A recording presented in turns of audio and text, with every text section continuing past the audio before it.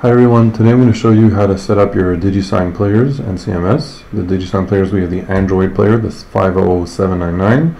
We have the Windows-based player, the 50789. And I'm going to describe to you how to set up a basic install. And so in this video we're going to see installing a bit of networking, common networking issues you may have.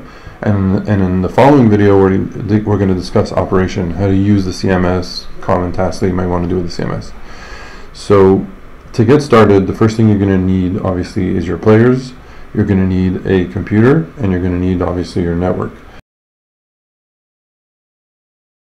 We have a non-cloud CMS, so it's a CMS app that you install on your computer. It's available for Windows PCs for now.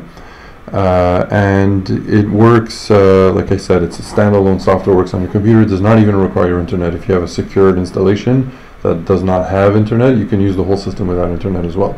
So that's a one CMS that we have. We also have a cloud version of the CMS. So you log into cloud.muxlab.com/Digisign, and that's a fully cloud-based CMS. You log in there, you discover your players there, and you do your scheduling, your content, everything from the cloud-based CMS. So you can pick and choose whichever one you want. That being said, the cloud CMS for now is available with the Android player, the 799, and soon will hopefully be available for the Windows player as well. So if you have an Android player, you can choose the cloud or the no cloud CMS. If you have Windows, you're going with the Windows-based CMS for now. You can download the CMS, the non-cloud one, at muxlab.com/Digisign. You'll find links over there to download it. Okay, so now that you picked the CMS, you're going to go ahead and log into your CMS, cloud or no cloud, and you're going to want to pair your units. So first step is you go to the units page, and you, on the no cloud version of the CMS, you would go ahead and click auto discover. Normally you're going to see your units show up in that list. You tick them off and you click pair. At that point, these units are now connected to the CMS, and the security that comes with the pairing process means that only the CMS can control the players. Outside sources at this point cannot send commands to your players. It's paired to the CMS. If you do need third-party integration with things like QSYS or URC or other control tools, inside your CMS you'll see some tokens, kind of like passwords, that you would put into these tools, and that allows you to send secure, authenticated requests, API commands to the devices to play content and do all types of things. So this is the process that's involved with pairing your units, Android or Windows, in the no cloud CMS. So again, you would click discover, you would see them, you would tick them off, great. Okay, so pairing your device on the cloud is a little bit different, although it's still very simple. You would go inside your cloud account, again, cloud.muxlab.com/Digisign. You're going to log in, click on the workspace that you created, and you would go to the units page. At this point, you don't do an auto discover, you just click new unit, and then you're going to be asked for your pairing code. The pairing code is something that you'll see if you plug in your 799 to a TV via HDMI, and of course you supply an internet connection to the 799 for it to be able to communicate with the cloud. Then on the screen you will see a pairing code. It's a 9-digit code. You type it into the to this area on the cloud CMS, and you click OK, and as soon as that's done, your unit will be now paired to the cloud. On the cloud, there is a billing involved for every unit that's added to the cloud, and so you're going to want to make sure to enable billing before doing this process. You'll be prompted to in the CMS in any case, but you need to make sure that billing is enabled, and then you'll be able to add a player as we discussed. Take the pairing code from the TV screen, type it into the CMS, and press OK, and then you're done.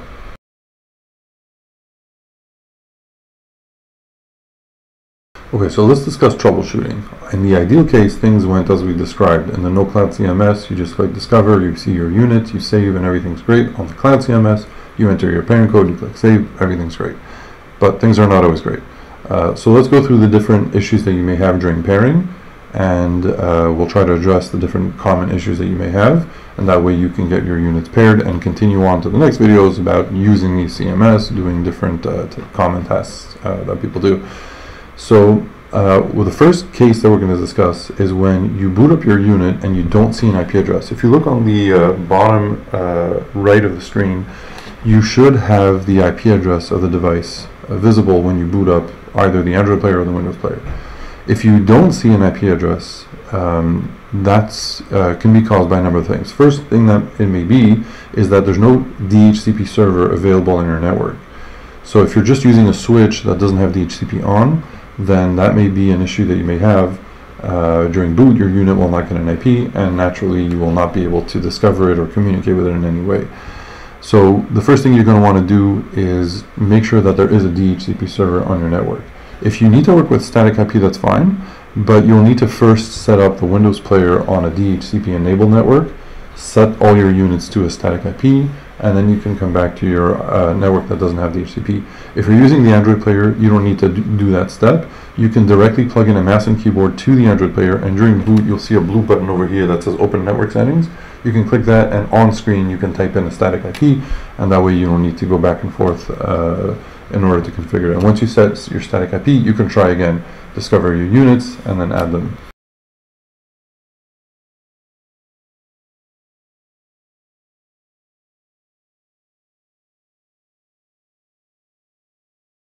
Okay, assuming that we do have an IP address now when we boot, we could see it in the bottom right corner. That's great, that's the first step.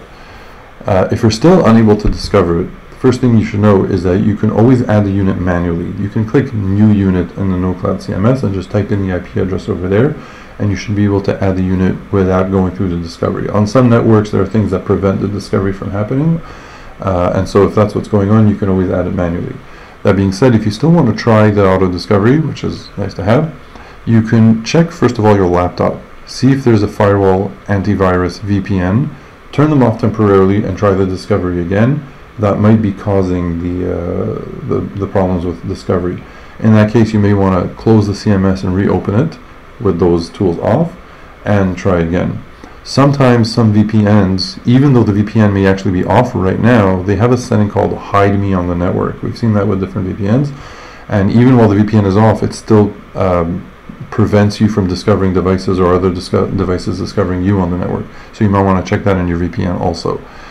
That being said, you can always try, if that's not the case, to ping the device. So you go inside a command prompt, type ping, P-I-N-G, and then the space, the IP address that you see on the TV screen, and see if you're getting a response. That just proves, will allow you to know that your laptop is able to communicate with the player on a low networking level. So like I said, sometimes there are things that prevent that. Sometimes you do have a DHCP server, but for some reason your device and your player and your laptop may be on a different subnet. So these are different things that you might want to check with if you have an IT technician that's available to check things out. If there is no IP, if there is an IP, you're in a different subnet, for some reason you can't ping the device, you might want to check with an IT specialist as to what may be going on.